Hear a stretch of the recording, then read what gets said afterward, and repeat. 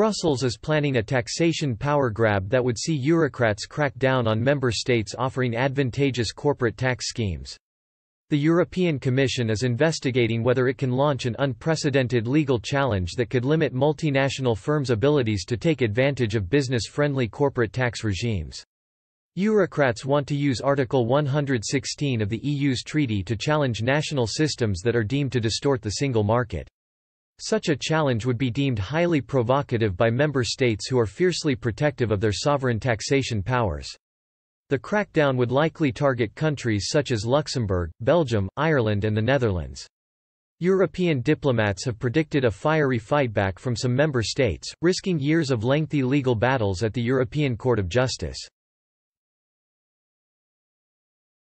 Dutch MEP Paul Tang, the new head of the EU Parliament's Tax Committee, told the FT, bringing Article 116 into play could stop unfair practices in EU tax havens.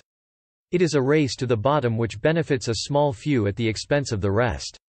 This is unacceptable, especially in difficult economic times. Tax avoidance by multinational firms has become a big issue in recent months as the bloc contemplates how to fund its vast economic rebuild after the coronavirus pandemic.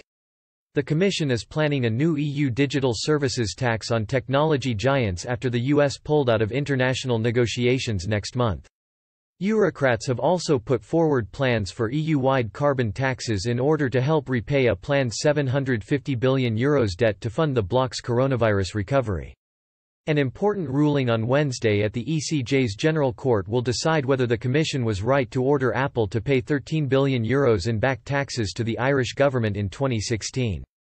European officials have suggested if decision were to be struck down by judges, it would significantly impact the Commission's ability to pursue multinationals. One official said, if the Commission loses the Apple case then it is running out of tools to go after aggressive tax planning.